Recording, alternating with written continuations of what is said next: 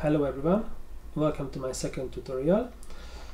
In this tutorial I will show you how I made a tree rig. Please keep in mind I'm not a real VFX artist, I'm just a hobbyist who like to play around with Houdini at home.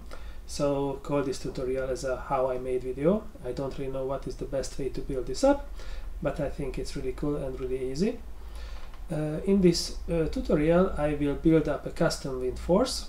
Then I rig the tree with wire solver, and I show you how to apply that wind force to the wire solver with a multi-solver.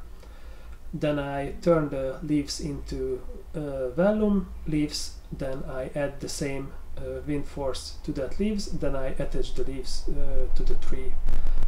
And at the end I will show you how to multiply the trees with a copy stamp and randomize them a little bit.